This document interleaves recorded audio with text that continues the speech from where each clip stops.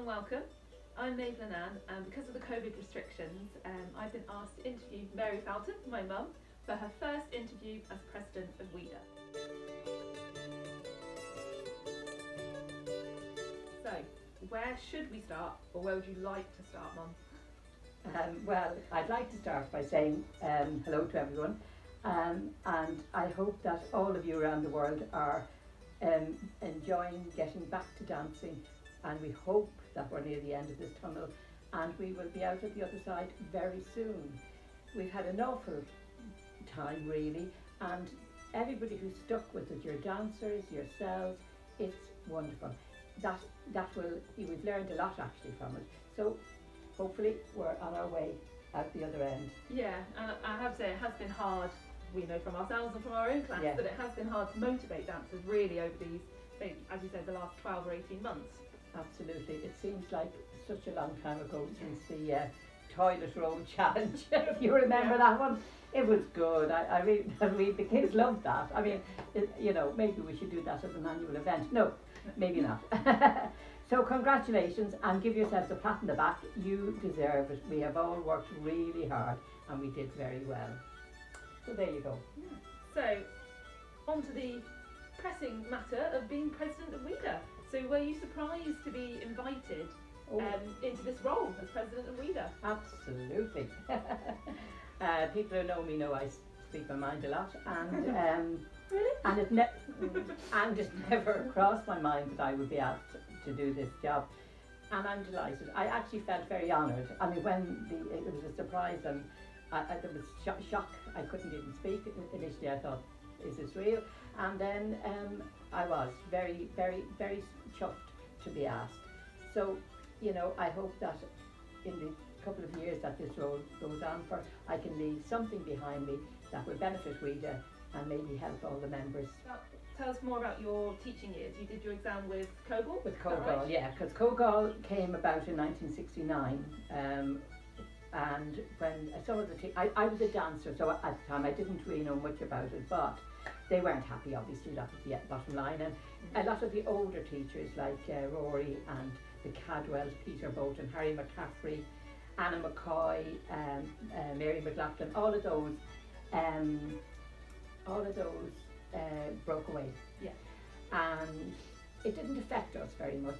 And the first time I remember noticing there was a difference was the All-Ireland, when we didn't have the English schools over, And the All-Ireland was like the World Championship. Nowadays, it's the big event, wasn't it, the All-Ireland? And in those days people didn't travel very far anyway, and so there would be a big thing to see the All-Ireland. They're all coming down from the north and they're coming from England, and it was great.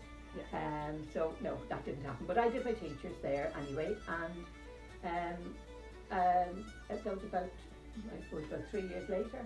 After the split, okay. After the split, yeah, about 69, 70, 71, 72, maybe 73, something about that. Yeah. And Breda McHugh, my friend, and myself started teaching together, and we went on doing that until I married a Morris dancer and came to live in England. Wow. That was the festival's fault as well, obviously. Yes, met through festivals as well, yeah. And so you began teaching in England, or? Yeah. I did, but there was no Kogol here, around here. I live near Stratford-on-Avon. I mean, they'd never heard of Irish dancing, to be honest. Thank God for river dancing, improved all our lives. But so I joined Commission, and because there was some in Coventry and Birmingham, which was like 30 miles different directions. So I was kind of there, and we were there for a while. Only getting into it really when I became ill and I had to stop or take it down a lot for a couple of years. And in that time I thought, well, the dancers actually were enjoying being a little bit more relaxed, and so I found out, somebody told me about Open Platform, and I started to look around, and I talked to a few organisations, and then I saw that there was a competition not far from us, by WIDA competition. So I went, and I loved it. And it was a very small competition. Even when we started having competitions with WIDA, they were very small. I mean, 50 people, and the next year there'd be 12. No, not quite 12, maybe 30. I remember going way down at the beginning until it built. But I thought it was lovely, and I thought, Sean told us about the Europeans, Yeah. And we went, 4 dancers went Yes. that year. Berlin, 2007. Is that it? Yeah. Yeah, I remember. I knew dance. I remember it well. Yeah, I did. Yeah. And so that was fine. And I had a longer chat, and meantime I'd looked at the rules of the organisation, and I liked it. Yeah. I liked what I saw. I liked, which was, this one thing was like, beginners didn't wear costumes, just a skirt and blouse. That was like unheard of at the time, and now other organisations are doing it. I liked that. I liked the fact that they wore their class costumes for the next couple, and they didn't get into the swank until they got older. Yeah.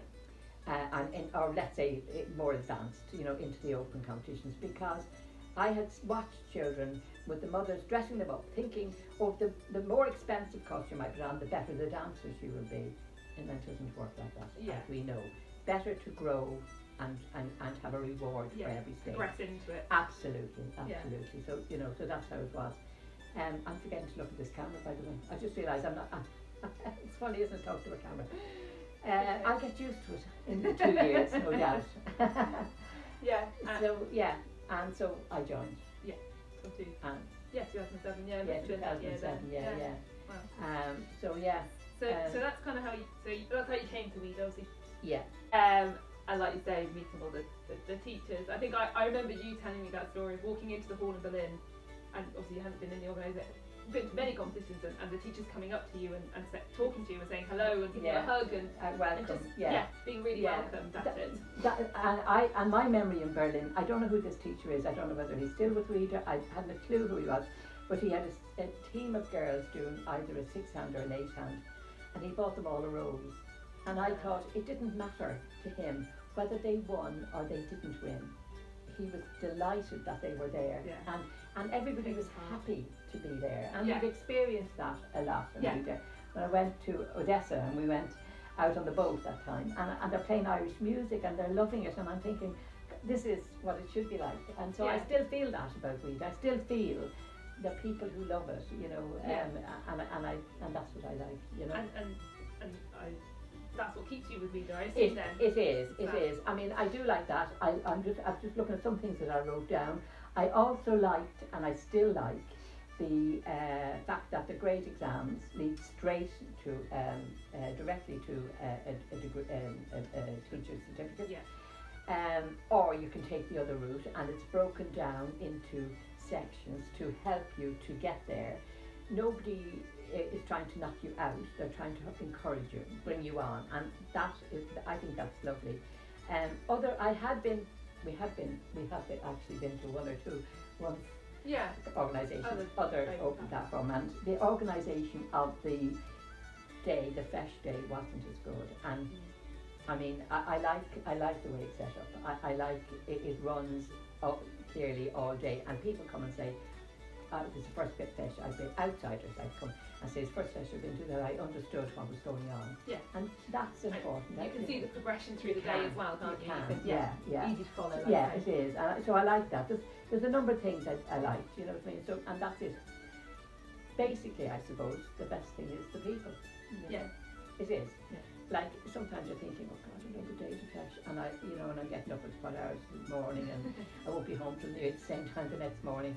And then you get there, and to be honest, you laugh a lot. Yeah, the time just goes by. Yeah, it's a day when you laugh a lot, and that's got to be something. And it's also a different world from, and so it's it can be, you can have trouble, you can have people enjoying themselves, you can have anything like that, but generally it's a day of laughs, and if you don't do that, then you're not really enjoying it, but we do. Yeah. So how do you see WIDA, or where do you see WIDA going in the future? Well, WIDA is expanding, has expanded obviously since we joined, just a bit, and it is expanding quickly. Now, the new committees, I think this is definitely needed, because one person can't do everything or do even all of one thing. We don't have this much time in our lives, so sharing the responsibilities will help the organisation. And it also, people bounce off each other in committees, and so they bring in ideas, and that's why it's always good to listen, even though the quiet one isn't saying much, give them the opportunity, because if they've listened, they've heard what's going on at stand-up meetings. But I think that's where the future is, and I think they're doing, so far, any committees we've seen seem to be doing really well. And great, I'm delighted, and that's where we should be. Was there anything I meant to say that I just have notes here that I meant to say something else and I've forgotten it? Yes, the other thing I did want to say was, if you haven't volunteered for a committee and you think I might like to do that, but I'm not sure, go do it anyway. And the people who are on committees will welcome you, I'm sure, because it spreads out the work, and it helps each other. And it might be only sticking stamps on envelope to send out results or whatever, and I don't mean results, but medals, like for instance, anything, any small job. It's great if somebody else can do it, really good. So that's where I see us as a group. Yeah, committees are going to lead the way, and you people, we should always feel welcome, and I think we are welcomed and needed. So I think that's where we need to go. Generally in the world of Irish dancing, WIDA is good because we stand together. I mean, we can have our arguments, but I think we're allowed to argue, which is very good, because in a lot of organisations you have to make sure you're agreeing with the right person or not the right one, too much. At least we are, able to do this, and we're able to, an open discussion, we're able to talk, as long as we have respect for each other, because we've all come different roads. I mean, my road started a long time ago, other people's roads are only starting in the last couple of years, and styles are different, and they've come from different routes, different approaches, and so we need to respect that in each other as well, and be happy for it, because that's what will make us.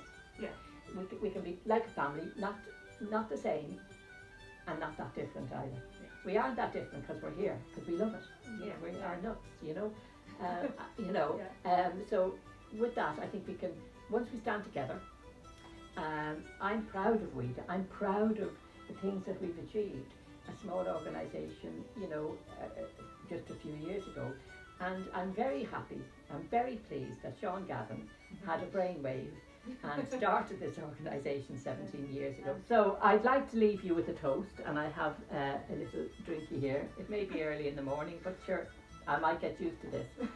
One drink and I fall asleep, so I won't finish it. So I'd like to say thank you to you all, good luck to you all. Well done in what we've all done in the last year and a half, or whatever it was, and here's to the future, here's to the next 17 years and beyond, and say happy birthday to WIDA. Happy birthday, WIDA.